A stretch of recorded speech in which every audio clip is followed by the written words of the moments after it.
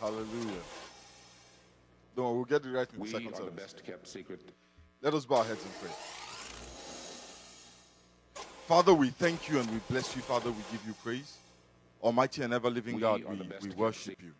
Father, we bless you because you are God. We praise you because you are God. You are God and there is no other.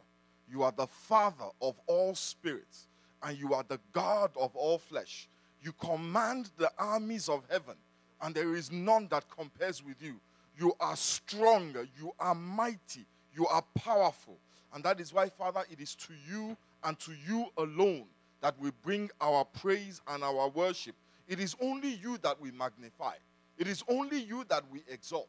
It is only you that we praise, because only you are God.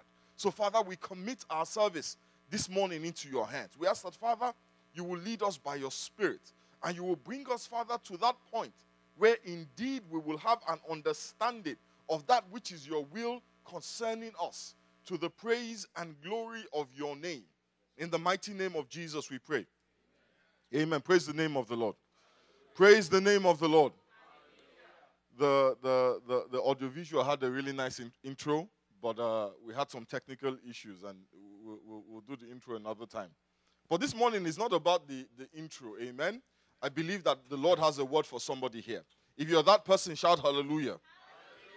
If you came in here this morning expecting the Lord to speak to you, I want you to lift up your voice and shout hallelujah. Hallelujah. If you came in here this morning expectant, I want to assure you, the Bible says that the expectation of the righteous will not be disappointed. So lift up your voice this morning and shout hallelujah. Hallelujah. Amen. I am preaching a sermon this morning that we have entitled Before Men in Black. Turn to your neighbor and say, Before Men in Black.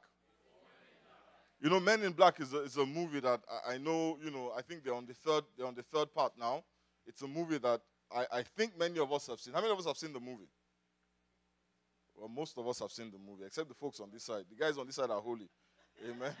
They don't watch movies. Amen.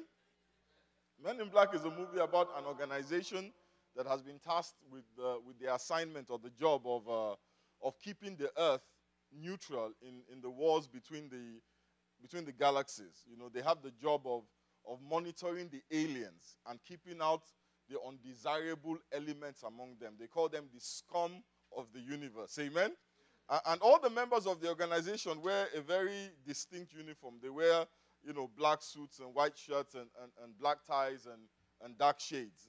Like the stereotypical FBI uniform.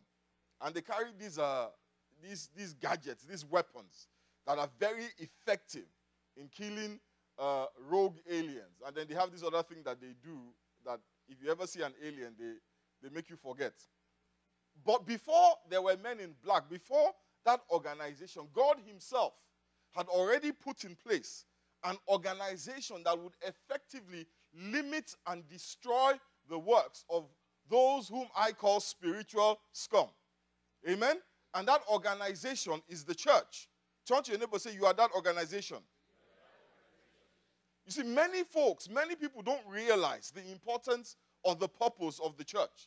Too many of us think that church is just a place where we go to, listen to good music. And by the way, the music today was great. Let's give the choir a round of applause.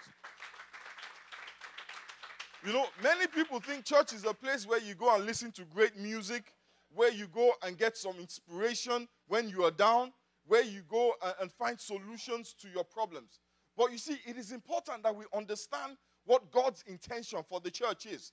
The Bible in the book of Ephesians chapter 3 verse 10 says, his intent was that now through the church, the manifold wisdom of God should be made known to the rulers and the authorities in the heavenly realms, according to his eternal purpose, which he accomplished in Christ Jesus our Lord. The Bible says, for this reason was the Son of God manifested, that he might destroy the works of the devil. The reason why the church exists today is to destroy the works, it is to destroy the manifestations of the devil on earth. Before there were Men in Black, there was you. You are God's Agent J, XXX, 007, whatever. Amen? You are God's agent. You are God's vehicle. You are the manifestation of God's power to regulate and destroy the works of the enemy.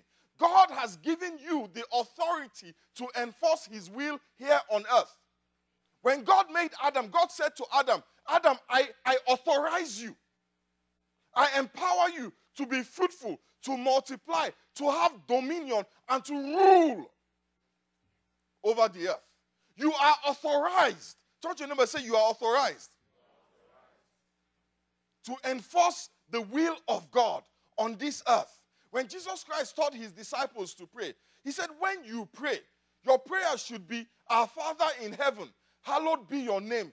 Thy kingdom come. Thy will be done on earth as it is in heaven. You are authorized to bring his will from heaven down to the earth. But not just in a geographical sense or in a general sense, but you are authorized to bring his will to bear in your life. You didn't hear me. I said you are authorized. You have the authority to enforce and make God's will happen in your life. Praise the name of the Lord. This morning we're going to talk a little bit about our authority as believers, about our authority as God's agent. And once you can grasp the authority that you have, you know how people say, well, under the circumstances, you will stop living under the circumstances and start living above the circumstances. You will no longer be the tail, you will start to be the head. You will no longer be beneath, you will start to be above. Of whatever circumstance and situation the enemy may throw at you. The Bible says, and you shall know the truth, and the truth shall make you free.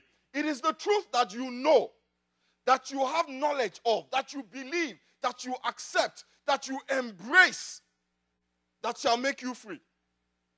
The truth will free you from your current circumstances and release you into the promised land.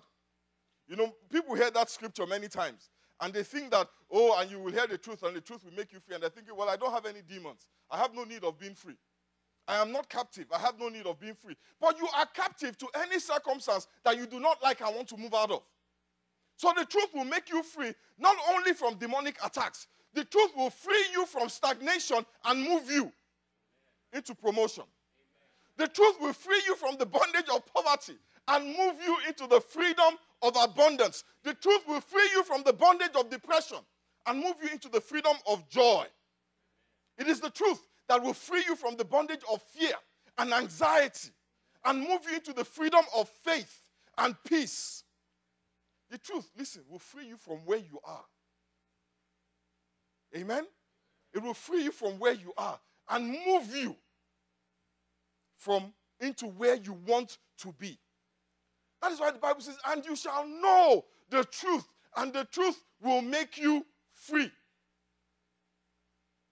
Hallelujah. Anybody here want to know the truth?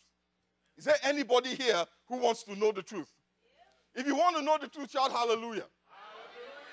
I said, if you want to know the truth, shout hallelujah. Hallelujah. You know, last year, about July last year, I preached a sermon about authority. And I wore a uniform. How many people remember that sermon? Hallelujah. I wore a uniform to demonstrate. But this morning, I want to talk a little bit deeper about authority. Let's turn to Matthew 28, verse 18. The truth is going to make somebody free here.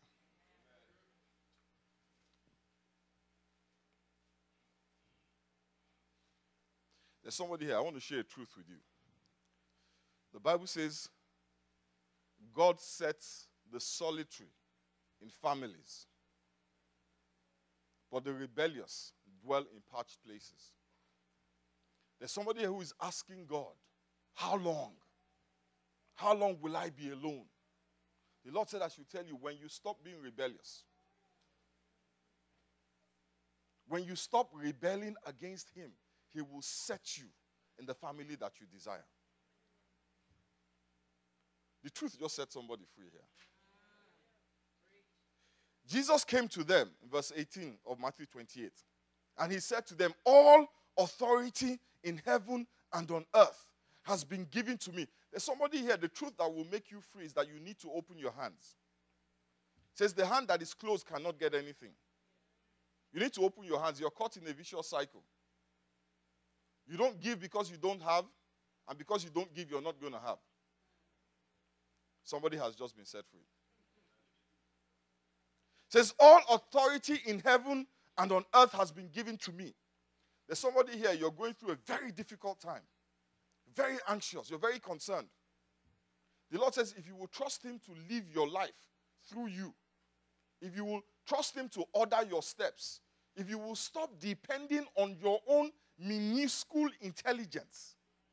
And I use the word minuscule because that is the word the Holy Spirit uses. You think you know, but you don't know diddly. Touch your neighbor and say, you don't know squat. Say, if you are the person the Holy Spirit is talking to, you don't know squat.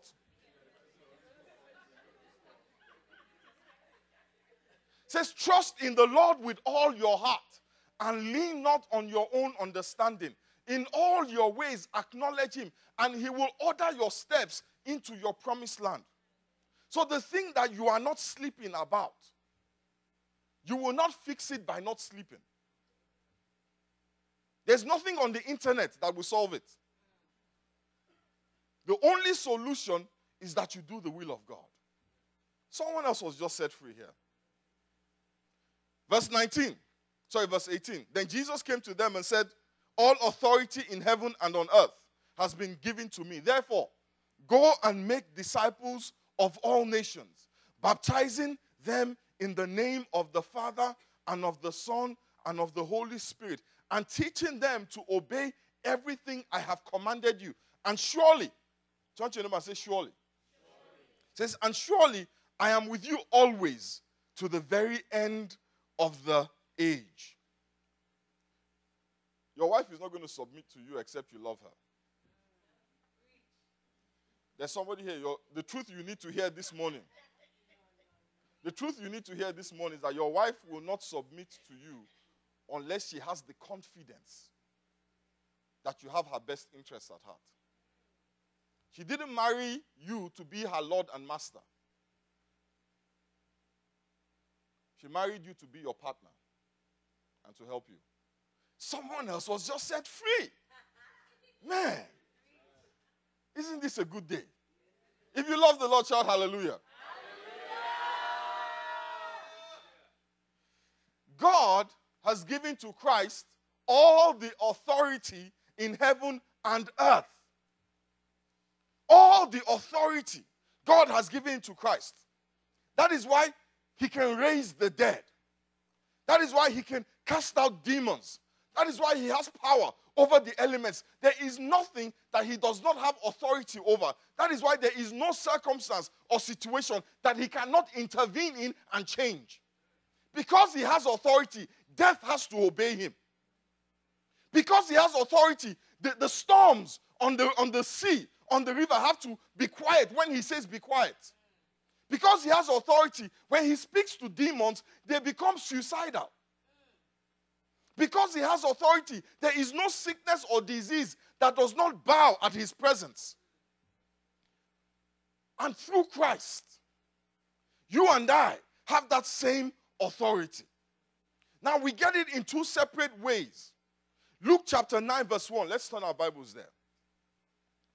We get it first of all because Christ directly delegated that authority to us.